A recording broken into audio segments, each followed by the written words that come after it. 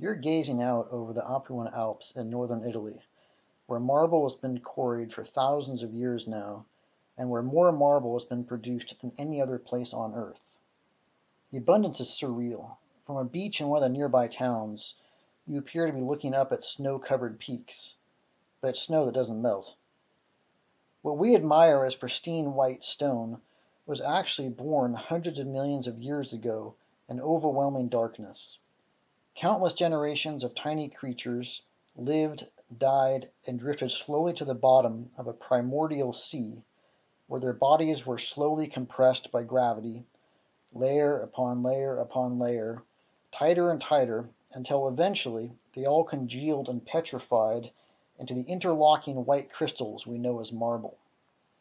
Some eons later, tectonic forces raised a great spine of mountains in southern Europe. Up went the ancient seafloor, and the crystallized creatures went with it. In some places, they now rise more than 6,000 feet from the level of the sea. Michelangelo sculpted most of his statues from this marble, including his iconic statue David, and he was so obsessed with the region that he used to fantasize about carving an entire white mountain right where it stood.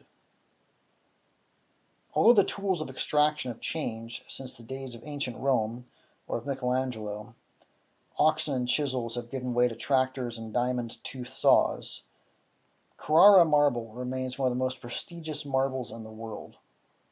A single slab, can cost up to $400 per square meter, or over $11,000 per ton.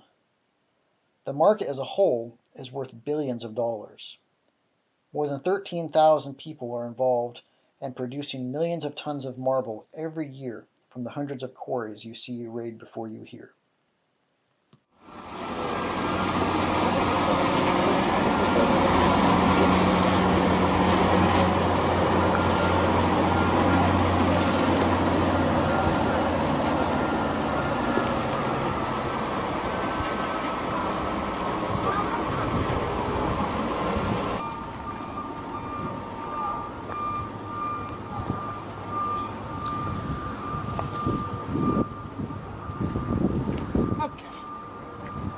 Before, look over there, the mountains.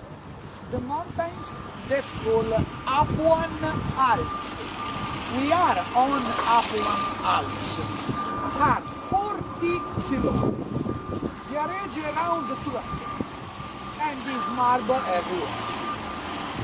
But it's national park. They can't touch.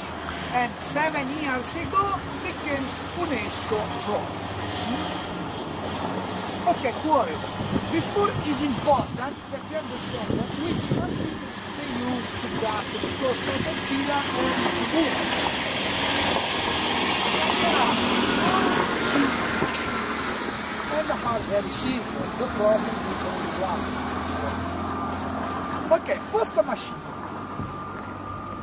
Where is the big wall? No? At the bottom, in the middle. Okay.